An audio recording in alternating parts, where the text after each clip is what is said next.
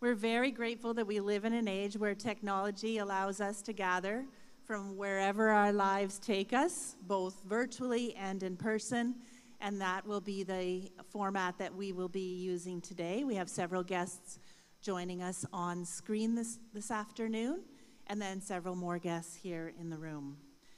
From a housekeeping perspective, in the event of an emergency, I just want to remind everyone to use the exit that you entered through today would be the most direct route. So I'd like to begin by introducing Minister Rickford.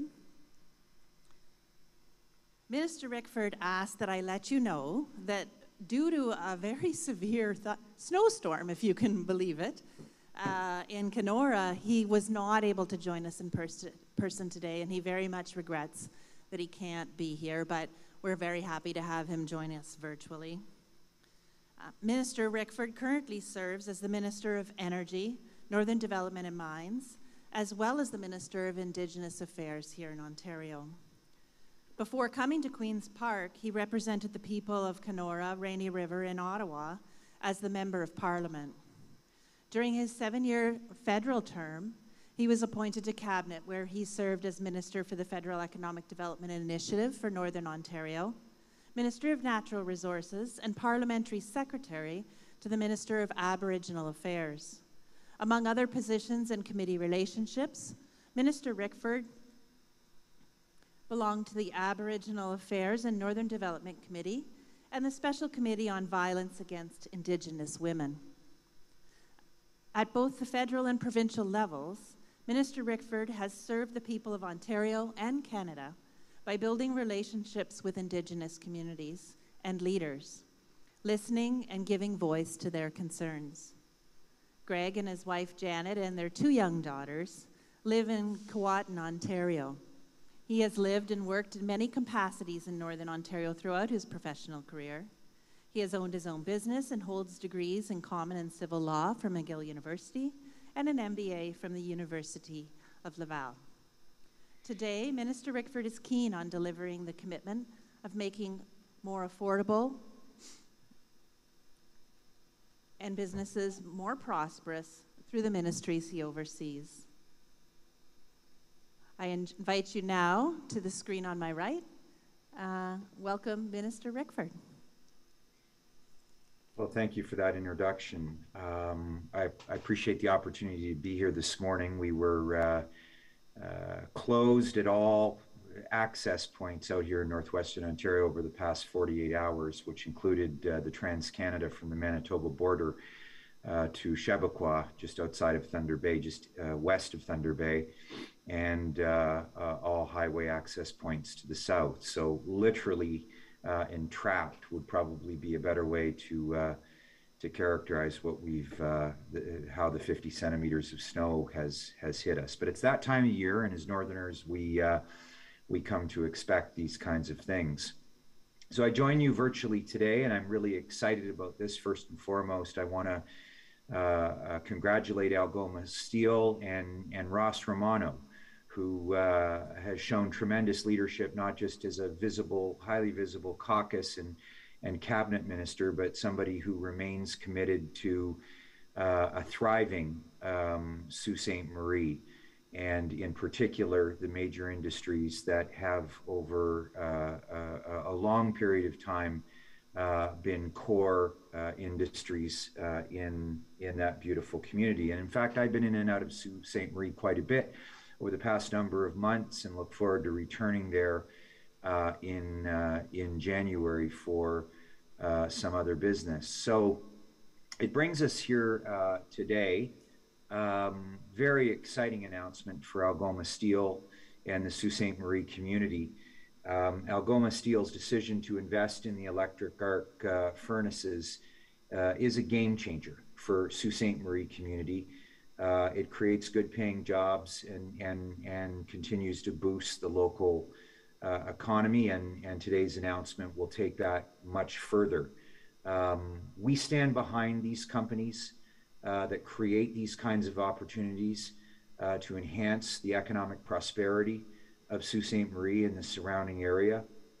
I go back to 2019 when our government extended a $60 million loan arrangement to Algoma to help fund the modernization of its facility while fighting unfair steel tariffs south of the border.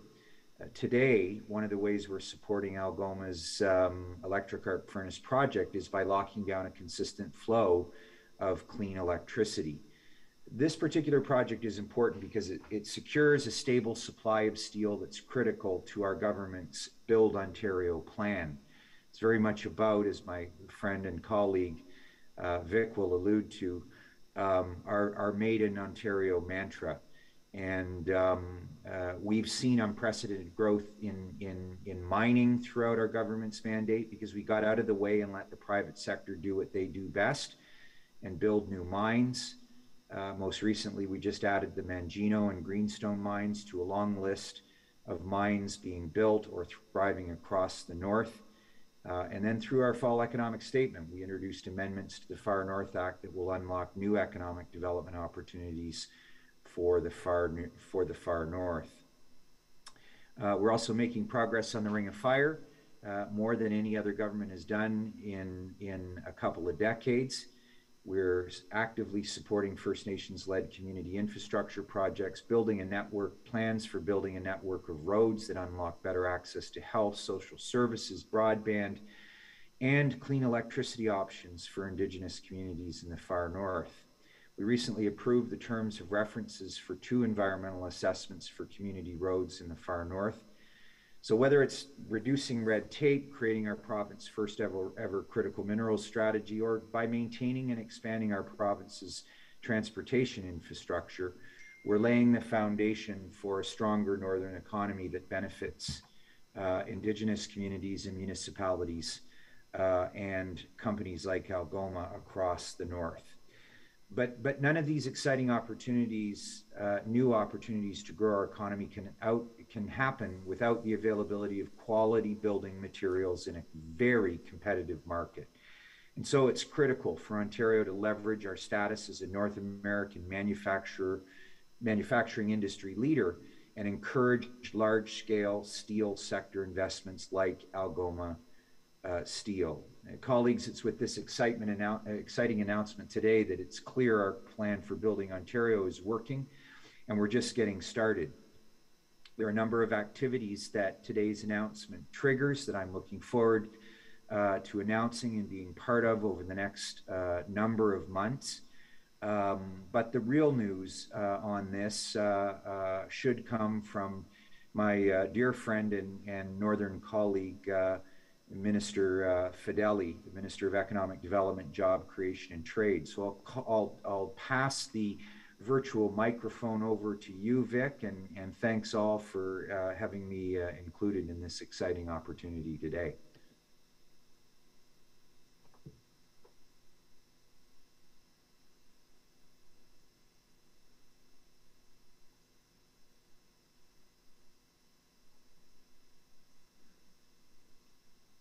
Brenda, would you like me to proceed?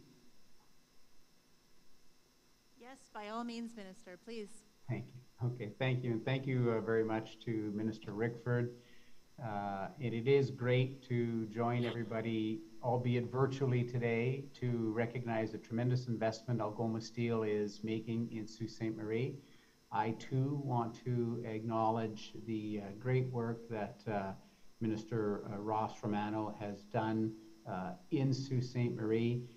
When we sit around the cabinet tables, I like to say he has very sharp elbows and makes sure that we are all fully aware of what's happening in Sault Ste. Marie. So we know that Ontario is home to the best steel workers in the world, and we know that steel workers at Algoma Steel Plant in Sault Ste. Marie are essential to Ontario's automotive, construction, energy, defense, and many other manufacturing-related industries. And it's important to acknowledge that our government has always stood up for Ontario's steel industry and its workers. And that's why we continue to work with industry partners like Algoma to position Ontario for long-term competitiveness and environmental sustainability, but it really continues to strengthen Ontario's regional economy. We understand the valuable contribution that Algoma steelworkers make to our province's economy, our northern economy, and that investing in workers pays off. And as Minister Rickford mentioned, that's why in 2019, we invested $60 million in Algoma Steel in order to protect the good jobs their workers, their families, and the community of Sault Ste. Marie really rely on. We want to see Algoma remain an environmentally responsible, commercially viable, and economically stable source of jobs, growth, and economic opportunity for the future. So, as Minister Rickford mentioned last week, we released the 2021 Ontario Economic Outlook and the Fiscal Review. It's called Build Ontario, and that plan lays out how our government, together with industry, will build the foundation for Ontario's economic recovery and prosperity by supporting our steelmakers and workers while continuing to protect our progress against the COVID-19 pandemic. So we have been working, and we are creating right now the conditions for Ontario's steel industry to thrive and to grow. You know, since we took office, we've listened to the sector. We've worked hard to develop this competitive environment that's necessary to facilitate the kind of investments you're going to hear about. And that's why through lowering taxes, reducing electricity, cutting red tape, we've reduced the cost of doing business in Ontario by $7 billion every year now. Every year, it will be $7 billion less expensive for our businesses to run here in the province of Ontario. So we're going to keep working to ensure that Ontario is open for business and to encourage and attract investments like these that you're going to hear about in a moment. Investments that will create good jobs and secure economic growth and prosperity for the community of Sault Ste. Marie and, quite frankly, beyond. So thank you, Minister Rickford. I'm going to leave it to our other colleague, Minister Smith, to bring the good news today. So back over to you, Brenda. Thank you so very much, Minister Fedeli, Minister Rickford, for your remarks. Very exciting developments here. And now I have the pleasure to introduce Minister Todd Smith. For over 25 years, Todd Smith has been a trusted voice in the Quint region. He's a graduate of Loyalist College, and he embarked on a 16-year career in radio broadcasting. I should have you up here doing these remarks. Serving as the voice of the Belleville Bulls hockey and rising to news director at Quint Broadcasting. Todd was first elected in 2011 in the riding of Prince Edward Hastings. While in opposition, he served as the PC critic for several portfolios, including the Energy File. In 2019, he was elected in the new Bay of Quint riding as part of the Doug Ford government. Over the past 3.5 years, he has served in a number of cabinet portfolios and now serves as Minister of Energy. We have a few more people joining us today. I welcome everyone to come in, please. Come for the exciting news. Thank you for joining us. Without further ado, I would call upon Minister Todd Smith.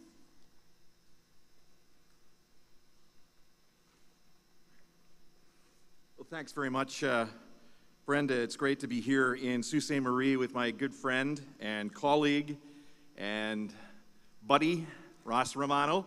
And as my colleagues, one snowed in, one not, have mentioned, he is an outstanding voice for the Sioux region at the legislature, in caucus, and at the cabinet table as well. And it's a real pleasure to join him. As Brenda alluded to, I was the voice of the Belleville Bulls for many years. I've made many trips into Sault Ste. Marie on the wrong side for probably most of the guys and gals that are here working today. You were cheering for the Greyhounds. Of course, I was calling the games for the Belleville Bulls. But to use a hockey analogy, we've got a bit of a hat trick we're announcing here today. Creating and sustaining jobs, growing economic opportunities, and then being sound and solid environmental stewards as well. And it gives me great pleasure to be here at Algoma Steel as we celebrate this major investment in clean technology that's going to position Sault Ste. Marie as a world leader in green, low-emission steel production.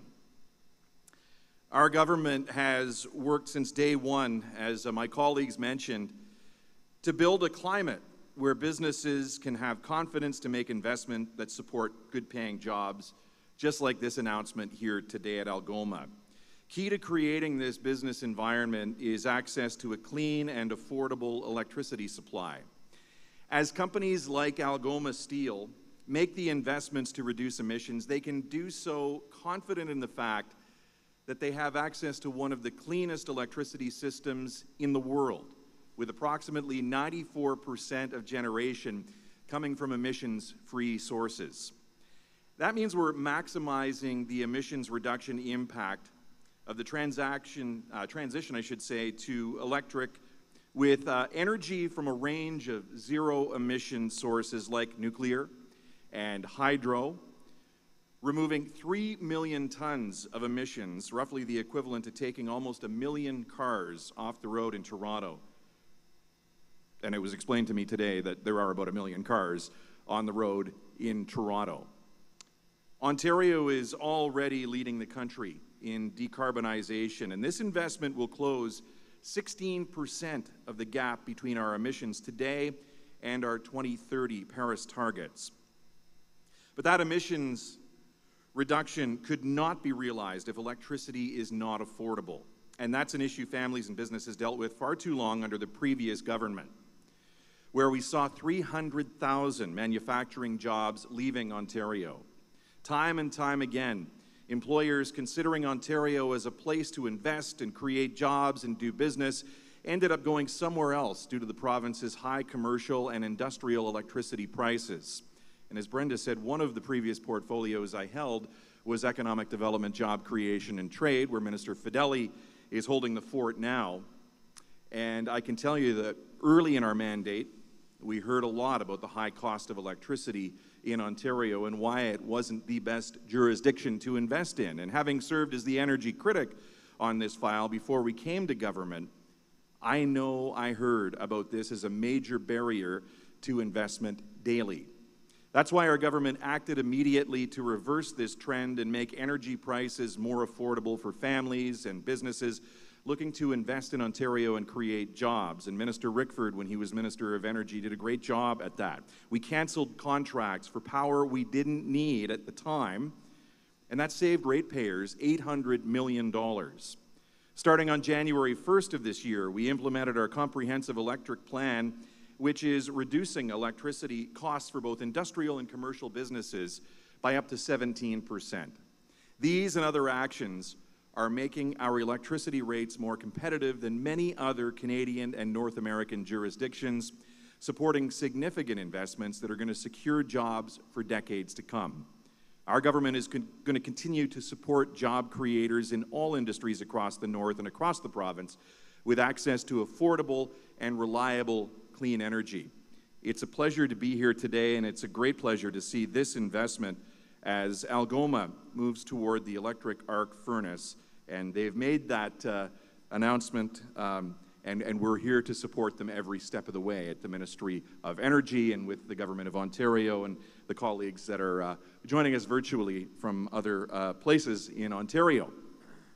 It's now my pleasure to introduce the local MPP, Ross Romano, and I had the opportunity a number of years ago to be here during Ross's by-election.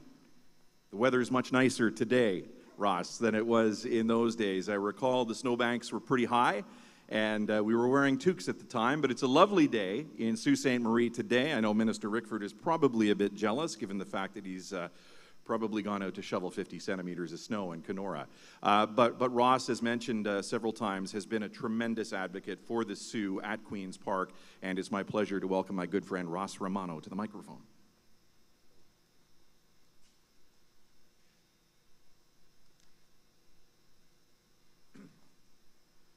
I'd like to start by saying Ani, Bonjour, hello everyone. Minoshinakwe, good morning. Guchi Jaji Gawam Namba, pleasure to be here with you all today again. Important to also recognize that we are in the lands of the Anishinaabe people, Robinson Huron territory, lands of the Ojibwe, Garden River, Batchewana First Nations, all of our Métis people, as well as urban Indigenous people. And it's just important to recognize that we weren't here first, and it's a privilege to be able to be on these lands. I've actually written a speech. Those who know me locally know that this is not my common thing to do. But I will say to my good friend, Minister Rickford and Minister Fedeli, who are back at home right now or at Queen's Park, you'll prefer that I wrote it out, and I will read it because it'll be a lot briefer than my usual comments would be. Just play with this a bit here too. I hope that works. Is that okay? Everybody can hear me just fine? I haven't messed up everything? All right. In 1973, my father immigrated from Italy to Sault Ste. Marie. He started working at Algoma Steel in 1978. There he joined my uncle Alfredo, my zio Alfredo, my uncle Giuseppe, my zio Beppe, and my grandfather Frank, my nonno. Algoma Steel employed nearly 12,000 people at that time. It was the largest employer in Northern Ontario. If you lived in or around Sault Ste. Marie at that time, you either worked at Algoma Steel, you were related to somebody who worked at Algoma Steel. At a minimum, you knew someone who worked at Algoma Steel. And back then, things were very good for Algoma Steel, and they were very good for Sault Ste. Marie too. Because like in so many other Northern Ontario communities, the health of your largest employer is directly related to the health of your economy, and a healthy economy leads to a healthy community. And the Northern Ontario economy was booming, whether it be any form of natural resource development, mining, forestry, steel production. But things changed. By the time I started my first year of high school in 1993, Algoma Steel was going through its first bankruptcy restructuring proceedings. That would be the first of 3 such proceedings in as many decades. Things in Sault Ste. Marie and across all of Northern Ontario had taken a serious decline. I was 12 years old at that time, and I can remember sitting at my dining room table with my nonno and my Zalfredo, my zio Beppe and my dad. And I remember the conversations we were having about Algoma Steel at that time were not great conversations. Times were tough for so many families. I remember over the next many years, as I would chat with all of the students throughout my high school for so many years thereafter, those kids were having the same tough conversations at their dining room tables too. Over the next 3 decades, we in Sault Ste. Marie and across all of Northern Ontario saw a tremendous outmigration of our youth.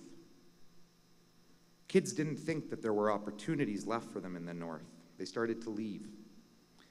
While our young people still felt great pride in their communities, they also felt great despair.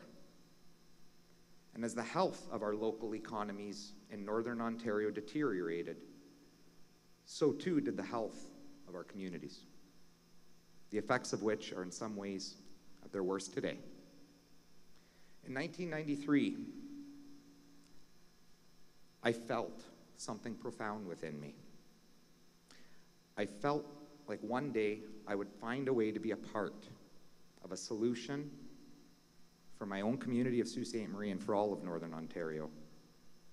By 2018, Algoma, then SR Steel Algoma, was 3 years into its 3rd bankruptcy protection proceeding. I realized around that time that those proceedings were happening, that this was my opportunity to be a part of a solution that my 12-year-old self had been thinking about 25 years before.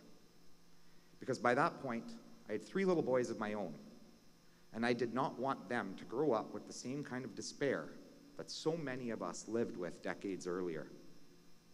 I wanted to show our youth that they didn't have to leave their homes and their families. I wanted young people across all of Northern Ontario to know that their home communities were in fact places that they could work in, live in, and raise their families in.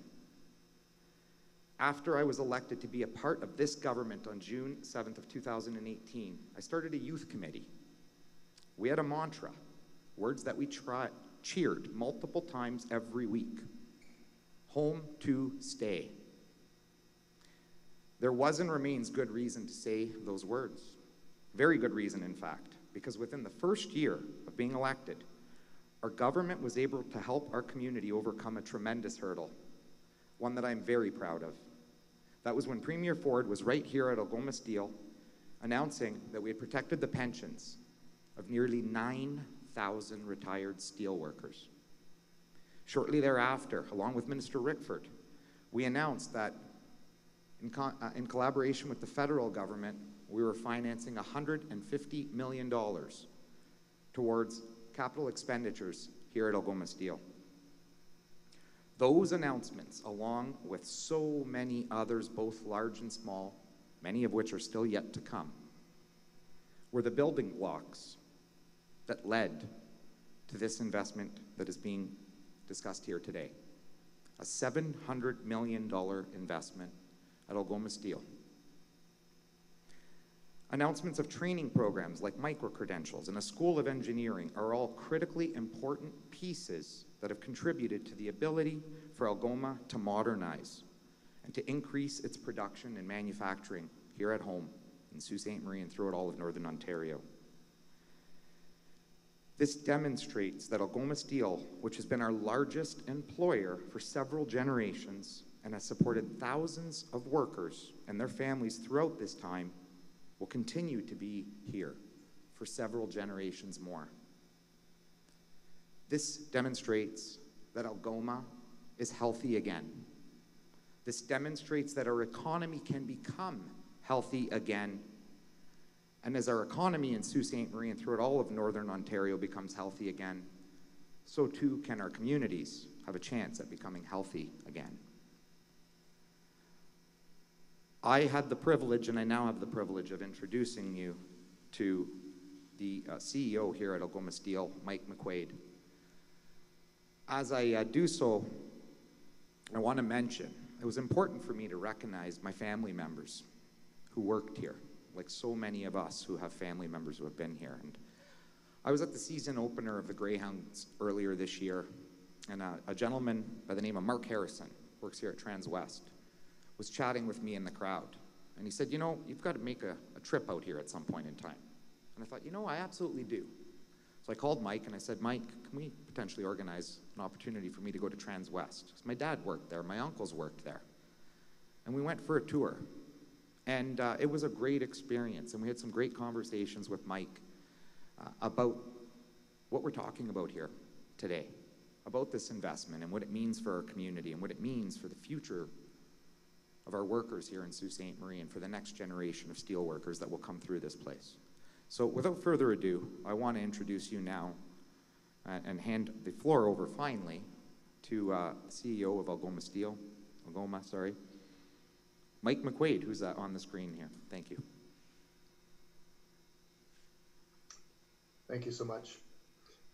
On behalf of Algoma Steel, I would like to thank Ministers Rickford, Smith, and Fedeli, and of course, our good friend, Minister Romano, for joining us today. We're pleased to welcome you to Algoma for this exciting announcement, yet another momentous milestone in our transformation journey. Algoma's transition to electric arc steelmaking will be a transformational $700 million project. As transformational as our investment in direct strip production complex was some 25 years ago. The switch to a proven, low-carbon manufacturing process will shrink Algoma's environmental footprint significantly, reduce greenhouse gases emissions by some 70%, and when paired with Ontario's clean power supply, position Algoma among the leading producers of green steel in North America. This could not have been achieved without the support of the Government of Ontario. Over the past year and a half, we have been engaging with the province on various components of work associated with the EAF transformation. They saw, as we did, the opportunities that could be unlocked by modernizing steelmaking in Sault Ste. Marie. The decision to invest in electric arc steelmaking means we will be able to sustain advanced manufacturing in our community, offering a bright future with high quality jobs for generations to come. We're already partnering with regional academia to create a system of multi-generational support to provide new skills training to Algoma current employees and to build career pathways for regional youth in the subjects of science, technology, engineering, and mathematics, as well as the valuable trades. We will be building significant infrastructure to achieve this transformation and will continue to work with the province to bring these assets to fruition. And our efforts will make a better environment for everyone, reducing CO2 emissions by 3 million tons, the equivalent of taking 1 million cars off the road. This is a massive win. It's a win for Algoma Steel, for our employees, for our community, for Ontario, and for Canada. Future generations will look back on this transformation as a pivotal moment, and we again thank the province of Ontario and the Ford government for the role in helping to make this happen. Thank you.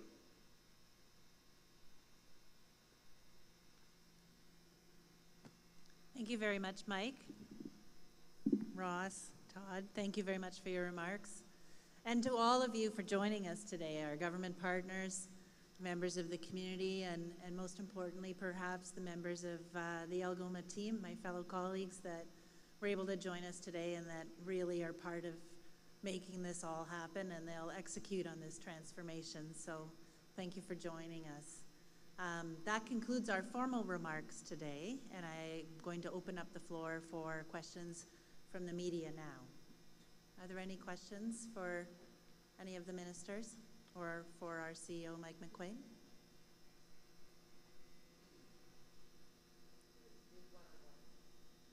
You prefer to do one-on-one? Okay. Very good. Well, then that concludes our festivities today. Thank you very much for coming, and take good care and travel safe. Thanks very much. Bye for now.